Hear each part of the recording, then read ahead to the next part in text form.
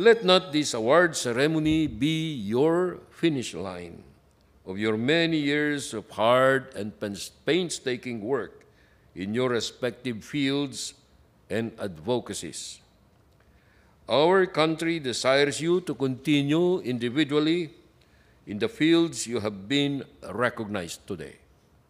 Better still, I urge you to act as one group of inspiration and motivators for others.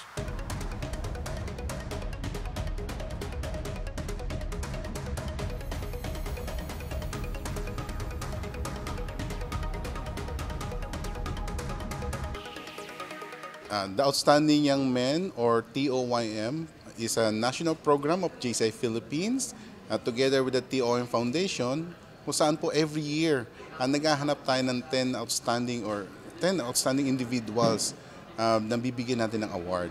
Kung saan ito po yung mga nag-excel sa kanilang chosen field regards to service, and also yung mga kanilang mga beneficiaries na tinutulungan.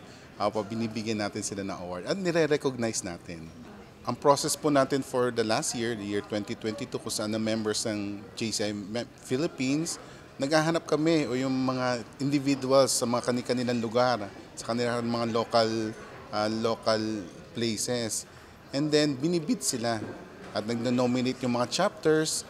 I'm proud to say we have 170 nominees last year, kung saan tinrim down ito ng screening committee into 21. And then, ang pinakamahirap sa lahat, from 21, you trim down them into 10. Commonalities nila na napansin ko is about leadership to the chosen organization, to the chosen field, and of course, yung pagtulong nila sa kapwa nila.